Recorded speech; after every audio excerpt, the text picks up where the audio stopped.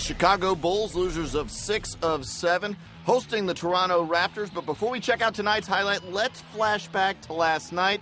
That's dancing LeBron on the sidelines, and Joakim Noah doesn't like it. He lets LeBron know, and his coach, Vinny Del Negro, actually supported Joakim's stance here. And tonight, Joakim Noah, before the game, the crowd likes what they've seen from the team's leader. First quarter action, though, Toronto looking good. Alley-oop throw down, DeMar DeRozan off the dish from Jose Calderon.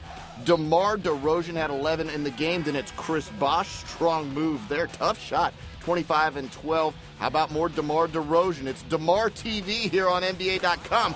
Baseline throwdown. Take another look. Power jam right past Brad Miller. Check out the score. Toronto's up 47-21. This is Marco Bellinelli with the steal and throwdown. It's now 49-21 early in the second quarter. Chicago trying to come back. This is Derrick Rose slicing into the paint.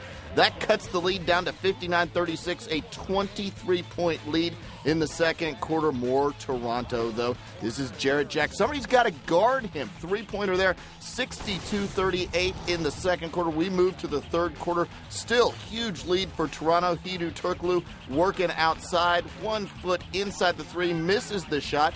But same possession, Toronto keeping it alive, working to get the ball. More Toronto hustle. Chicago just doesn't get the ball. This is all a part of the same possession for the Raptors. They're picking up every single loose ball. And finally, at the end of it all, Toronto gets the rebound, goes outside. Jose Calderon for three, swishes it home, 74-46. Toronto cruising in Chicago, and Joakim Noah has finally had enough. He gets a pair of technicals. He's ejected after last night's scene, ejected tonight. The Bulls lose this one 110-78, shooting a season-low 39% from the field.